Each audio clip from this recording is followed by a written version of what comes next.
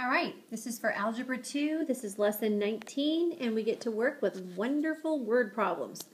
All of these, make sure before I even start, get your book out if you don't have it out, because I want you to kind of follow along while we're reading these.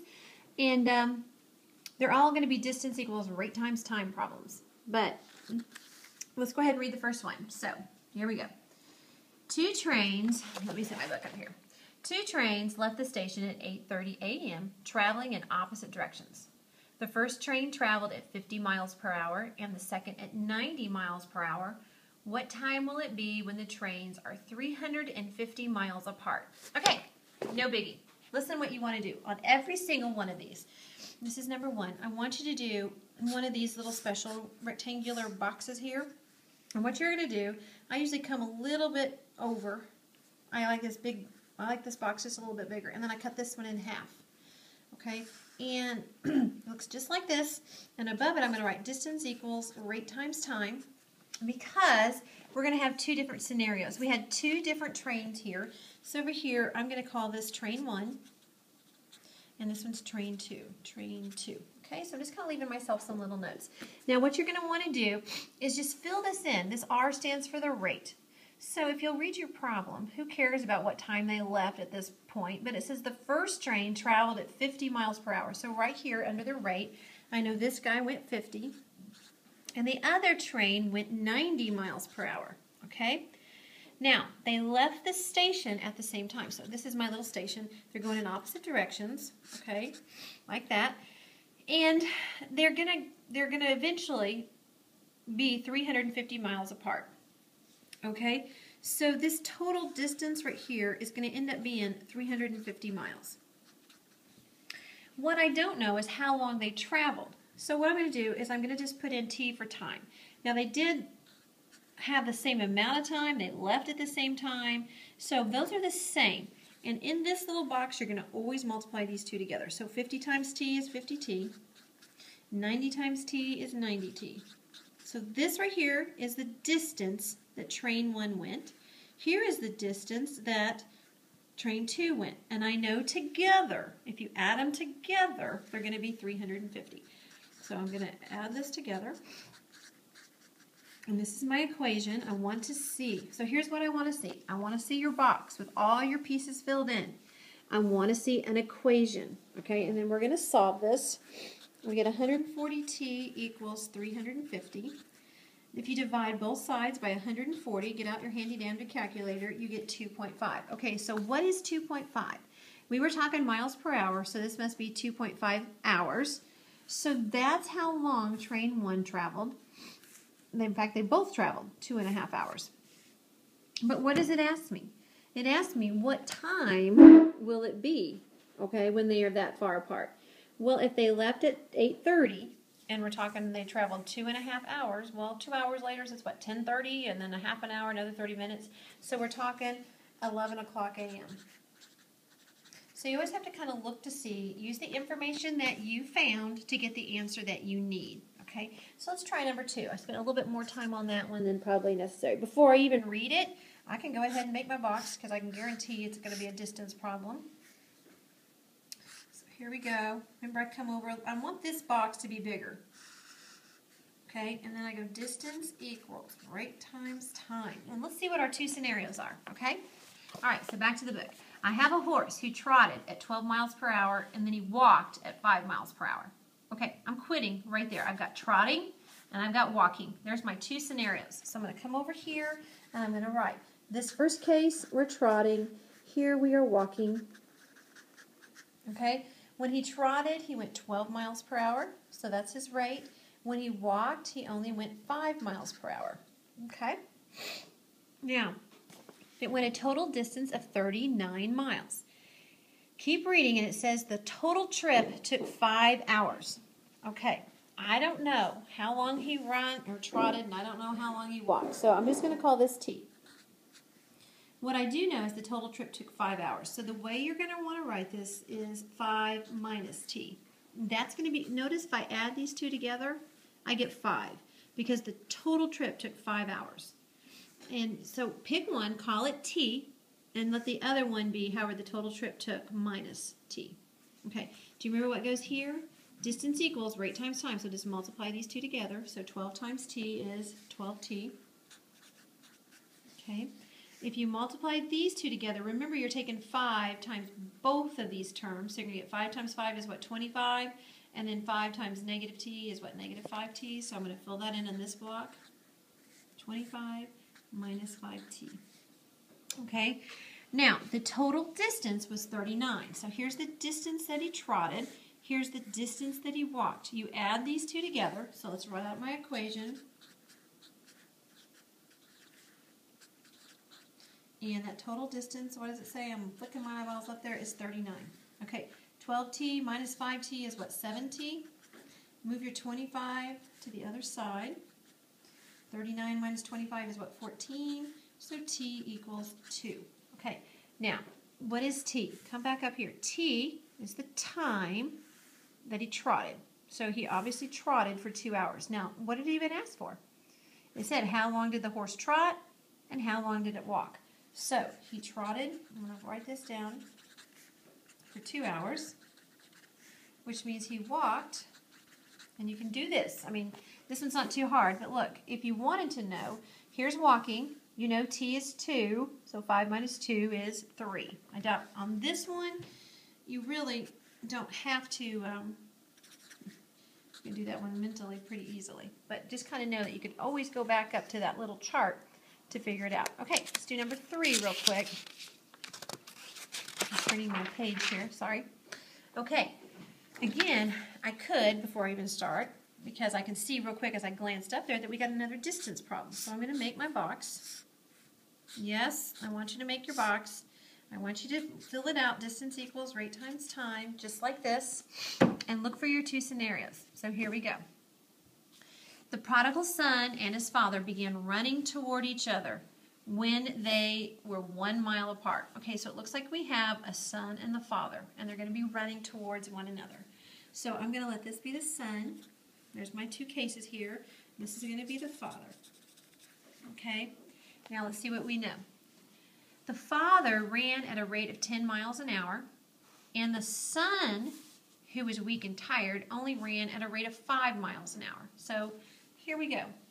The father ran, that's his rate, at 10 miles per hour. The son went only 5 miles per hour. Okay? Let's see what else we want to know. How long did it take for them to meet? Okay. Now, when they saw each other a mile apart, they both started running toward each other. So they're running for the same amount of time until they finally hit each other and hug and all that good stuff. So again, what am I going to write here is rate times time. So I'm going to multiply these 2 together. So I've got 5t. I'm going to multiply these 2 together. So I've got 10t. Okay. Now think about it. Here they are. They're 1 mile apart. They're going to run together.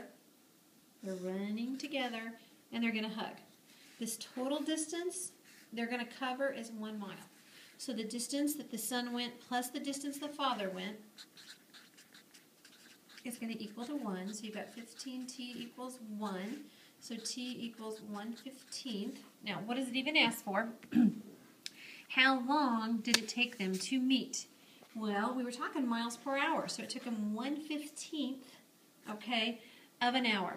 Remember, there are 60 minutes in an hour, so what I can do, if I want to know really how long this is, since there's 60 minutes in an hour, I can multiply this times 60, okay?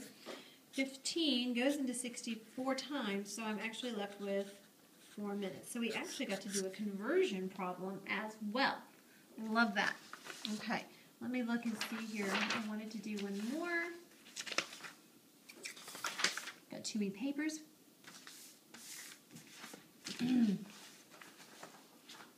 Sorry, we're just pausing for 1 moment. Please hold. Okay, there we go. Well, let's do number 4 real quick. How much time have we done? 9 minutes. Okay, let's look at number 4 again. I'm going to do my box real quick. When I look at number 4, Madison walked north at 3 miles per hour. Logan left 1 hour later, and he walked south at 5 miles per hour. Okay, so we've got Madison and we've got Logan. So let's fill those in. So I'm going to come back over here and I'm going to fill in my chart. I've got my 2 scenarios. I've got Madison and I've got Logan right there. I'm going to fill in that distance equals rate times time. I probably should say that at least under your breath because you will accidentally memorize that. It said that Madison went north at 3 miles per hour. So look, he's doing this. There's Madison. Logan is walking south at 5 miles per hour. So look, they're going opposite directions. Obviously, he's going faster. He's going to go further if they're going the same amount of time. But let's look. Madison, what does it say? Logan left 1 hour later. Okay, so I don't know how long he went. Let's call this T. Who left 1 hour? Logan left 1 hour later. So if he traveled, I don't know how long he traveled, but this guy traveled 1 hour later. So we're going to go T minus 1, okay, because he didn't travel as long, okay?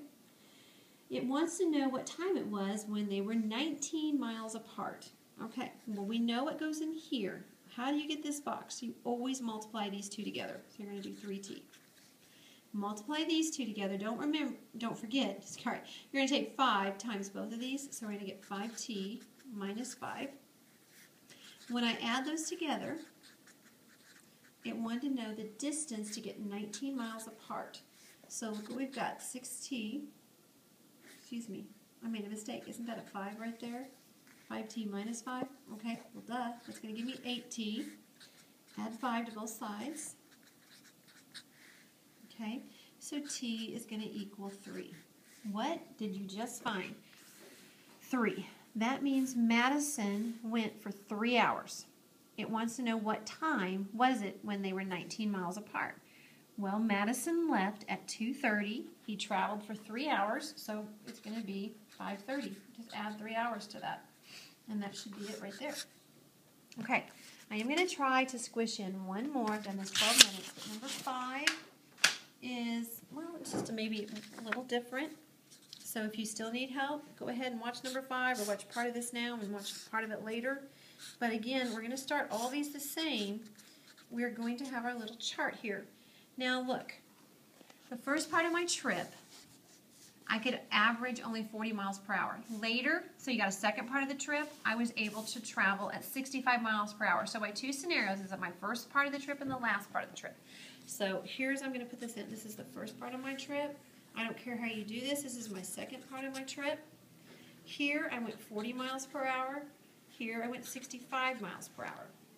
It took me 7 hours. Okay, I traveled for 7 hours. I don't know how long I traveled at this rate. Okay, but together, I went 7 hours. So remember, this is a lot like that other one that we did earlier. This is going to be 7 minus t.